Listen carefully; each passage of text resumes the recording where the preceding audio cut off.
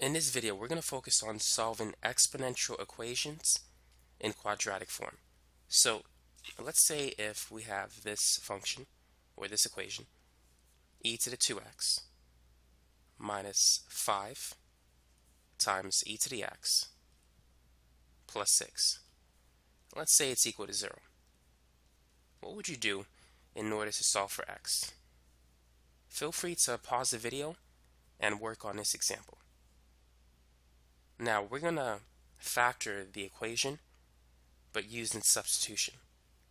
So let's pick a letter. Let's use a, for example. We're going to say a is equal to e to the x. If that's the case, then a squared is e to the 2x. So what we now have is a squared minus 5 times a plus 6 is equal to 0. So we have a trinomial where the leading coefficient is 1. What two numbers multiply to the constant term 6 but add to the middle coefficient -5? What two numbers meet those requirements? We know that 2 times 3 is 6, but 2 plus 3 adds up to +5. However, -2 and -3 still multiplies to +6, but adds to -5. So these are the numbers that we need. So now we can factor it. And it's simply going to be a minus 2 times a minus 3. So now we could set each factor equal to 0. So we could set a minus 2 equal to 0 and a minus 3 equal to 0. So therefore a is equal to 2 and a is equal to 3.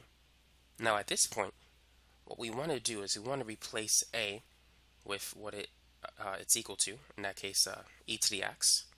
So if a is equal to 2, therefore e to the x is also 2. And if a is equal to 3, e to the x is equal to 3.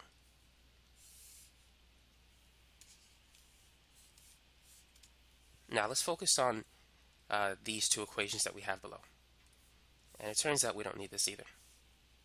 So if e to the x is equal to 2, what is the value of x? How can we find it? At this point, we need to take the natural log of both sides. So we're going to have the natural log of e to the x is equal to the natural log of 2. A property of natural logs allows you to take the exponent and move it to the front. So ln e to the x is equivalent to x times ln e. And it turns out that the natural log of e is equal to 1. So therefore x is equal to ln 2. So that's just one of the answers. We also have the other one. If we follow the same process, we could see that x is equal to ln 3.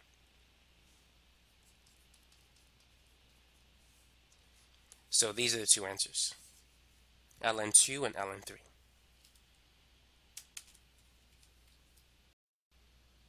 Now it's your turn. Go ahead and try this example. Let's say if we have e to the 2x minus 3 times e to the x minus 28. Let's say all of that is equal to 0. So go ahead, take a minute, pause the video, work on this example, and then when you finish it, unpause it to see if you have the right answer.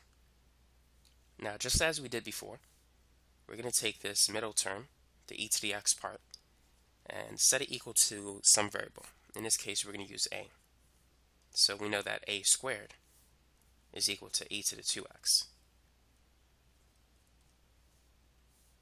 So therefore, we have the equation a squared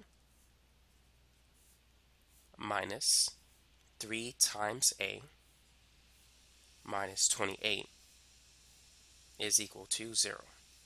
So what two numbers multiply to -28 but add to -3? 28 is divisible by 2, but 2 and 14 won't give us 3. 28 is also divisible by 4, and 4 and 7 differs by 3. Now one of these have to be negative. So we can use -4 and +7 or positive 4 and negative 7, both of which multiplies to negative 28. But 4 plus negative 7 adds to negative 3. So it's going to be a plus 4 times a minus 7. So therefore a is equal to negative 4 and a is equal to 7. So now let's replace a with e to the x. So therefore e to the x is equal to negative 4 and e to the x is equal to 7.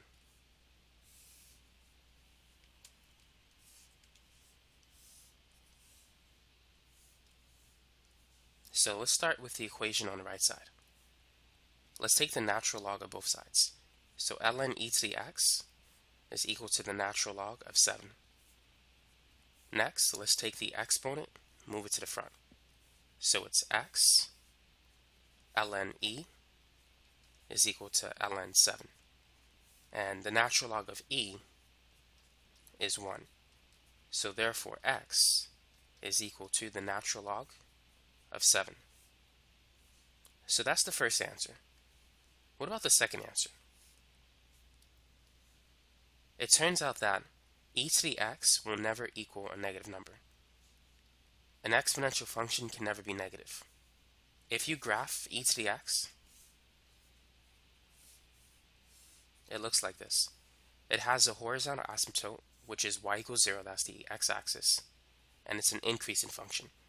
It increases at an increasing rate. So therefore, e to the x is always greater than 0. It's always positive. It never equals 0, and it's never less than 0. So e to the x can never be negative 4.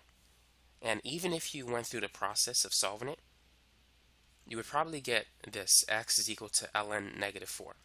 If you type in natural log of negative 4 in your calculator, a math error is going to come up. And natural logs can never have a negative on the inside. It just doesn't work. So therefore, if you ever have an exponential function equal to a negative number, it's no solution. It's not going to happen. Let's try one more example. Let's say that e to the 4x minus 14 e to the 2x plus 48 is equal to 0. Take a minute, work on this example. So this time we're going to set a equal to e to the 2x. If that's the case, a squared will equal e to the 4x. Whatever this exponent is, you just multiply by 2, since we multiplied 1 by 2. So now we have the expression a squared minus 14 times a plus 48 is equal to 0. So what two numbers multiplies to positive 48 and add to negative 14? This is negative 8 and negative 6. So therefore, to factor it, it's going to be a minus 8 and a minus 6. So therefore, a is equal to two things, both of which are positive.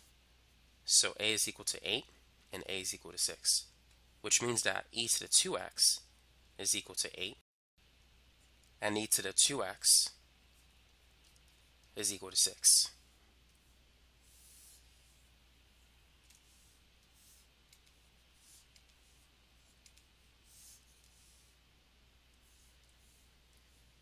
So now let's solve the first one on the left. Let's take the natural log of both sides. So ln e to the 2x is equal to the natural log of 8. So now we're going to take the 2x and move it to the front. So we're going to have 2x natural log e is equal to the natural log of 8. And the natural log of e is 1, so 2x is equal to ln 8. Therefore, x is equal to ln 8 divided by 2, which we can write it as 1/2 natural log of 8.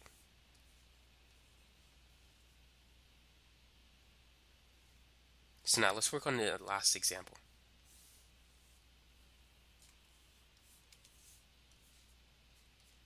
So let's take the natural log of both sides.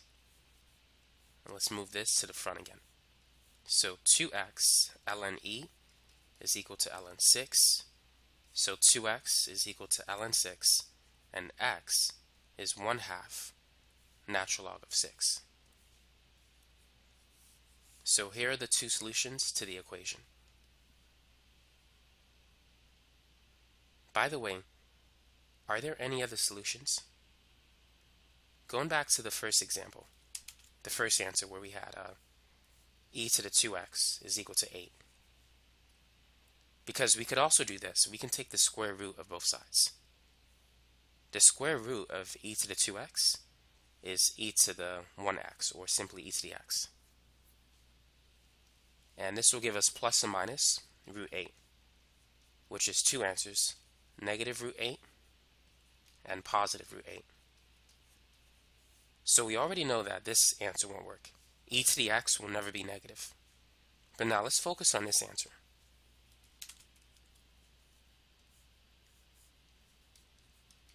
So how can we solve it this way? It's best to write it like this. The square root of 8 is equivalent to 8 raised to the 1/2. Now let's take the natural log of both sides. So we can move the x to the front and the 1/2 to the front. So x, natural log of e, is equal to 1/2 natural log of 8.